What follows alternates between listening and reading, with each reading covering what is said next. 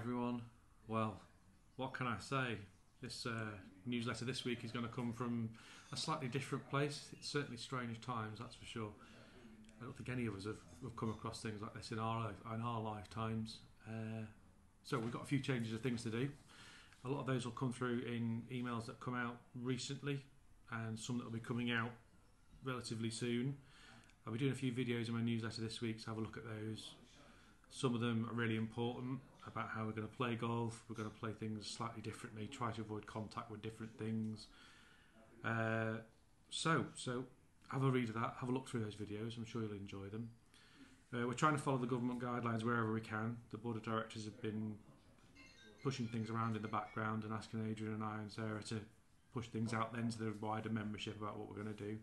We're certainly going to try and make everyone play golf for as long as we can. So this has a wide-ranging effect on everybody, but one of the biggest things I think we should do as a local community is support our local businesses further. There's going to be tough times ahead for people, not necessarily right now with everything that's going on, but future businesses and how businesses run and basically keep our economy going. So support your local businesses. Personally, I've been going to the local butchers and getting my meat delivered to the pro shop and my fruit and veg delivered to the pro shop.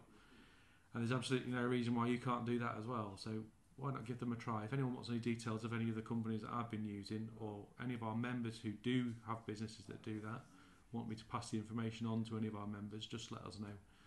But rest assured, we'll keep you playing golf as long as we can. Stay safe, and I'll see you all soon down at the club.